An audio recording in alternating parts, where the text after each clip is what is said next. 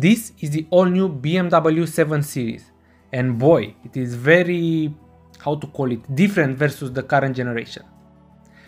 The new BMW 7 Series will come either as a petrol powered car or as a full electric one, which is called BMW i7. In terms of design, the biggest changes are at the front, where we can see the new BMW face with a big illuminated grille and a split headlights design.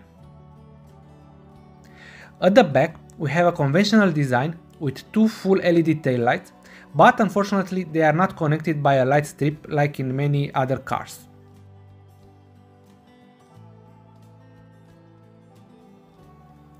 The interior of the new BMW 7 Series is a true luxury office.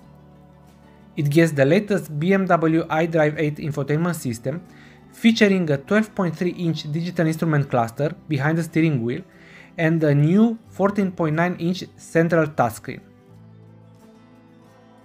There is also a new touch interaction bar below the main screen, featuring touch capacitive controls for ventilation and climate control functions.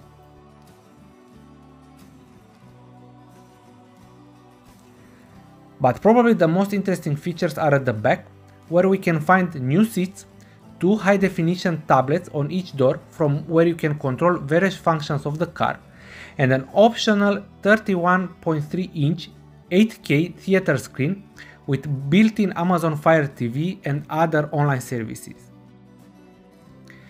Each rear passenger can control the big screen either by touching it or via the two 5.5-inch tablets mounted on the door panels.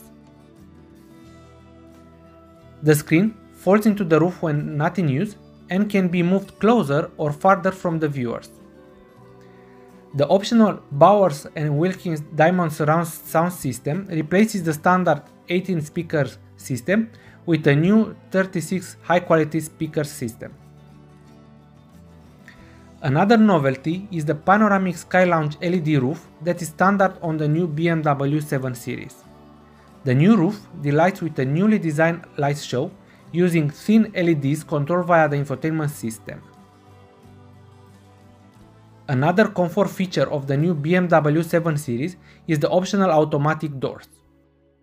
To open or close the front and rear doors, passengers simply touch the exterior flush handles or the buttons in the BMW interaction bar at the front of the cabin or the rear door trim. At launch, BMW will offer two versions of the petrol-powered 7 Series.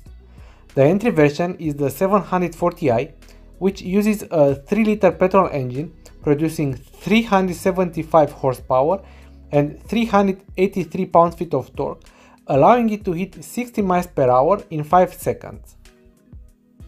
The top model is the 760i xDrive, using the 4.4-liter V8 engine that makes 536 horsepower and 553 pound-feet of torque. That engine allows the 760i to get to 60 miles per hour in just 4.2 seconds. Both petrol cars use the classic 8-speed automatic transmission, and they have a maximum speed limited to 155 miles per hour. The electric 7 Series is called the i7 xDrive 60. The new EV uses two electric motors and an 102 kW battery. The car produces a total output of 536 horsepower and 549 pound-feet of torque and can reach 60 miles per hour in 4.5 seconds, while the top speed is limited to 149 miles per hour. BMW estimates that the total range for the BMW i7 will be around 300 miles, but you can recharge 80 miles in just 10 minutes by using a 195 kW DC fast charger. As standard, the 7 Series will get standard air suspension with automatic self-leveling, electronically controlled dampers, as well as integral adaptive steering. The prices of the new BMW 7 Series will start from $95K for the entry model, while for the 760i xDrive you will have to pay around $115K. The electric BMW i7 is the most expensive one and it will cost you around $120k in United States. Guys, this is the new BMW 7 Series. If you like it, please subscribe to our channel and also hit the like button. Thanks for watching.